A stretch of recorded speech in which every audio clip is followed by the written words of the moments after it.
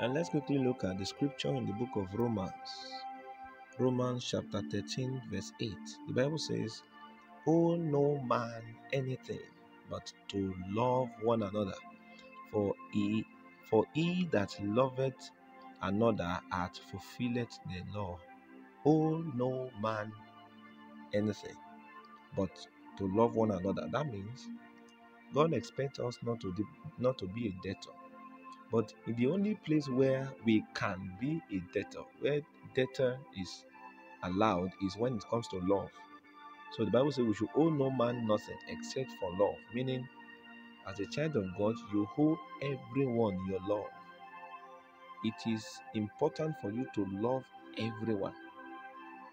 Are you there? It is important for us to show love to everyone.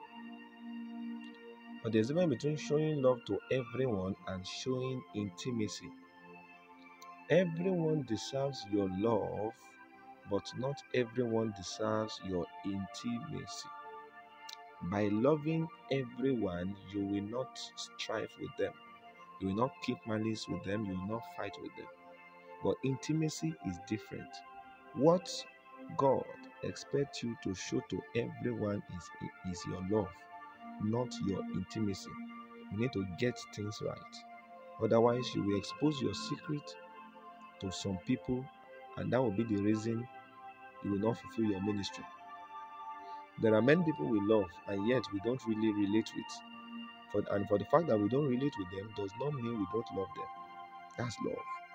But there's no how you will have intimacy with a person and you will not relate with that person deeply. So what I'm trying to say is, everybody should be loved by you, but not everybody can be your friend. That's the point. Everybody should be loved by you because love is a commandment, anyways. But intimacy with everyone is not a commandment.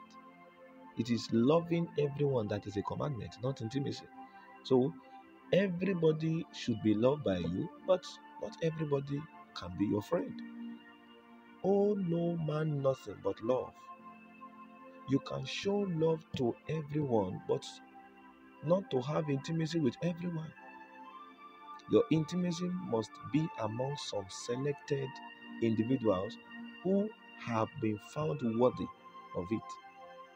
Jesus loved everyone, but he had an intimate relationship with his 12 disciples.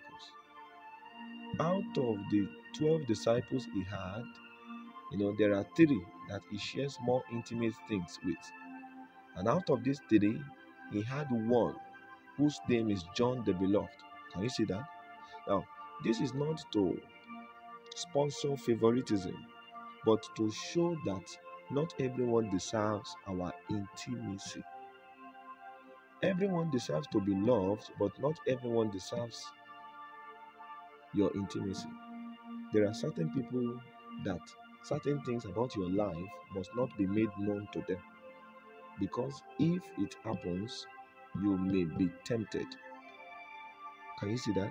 So, not everybody can be your friend, but it's a commandment for you to love everybody. So, you must be able to balance the difference between intimacy and love. Love is for everyone, but intimacy is not for everyone. So don't share your intimacy with an enemy, otherwise, you may find yourself in trouble. I pray that the Lord will teach us how to be able to show love and the selected people we can have intimacy with. In the name of Jesus.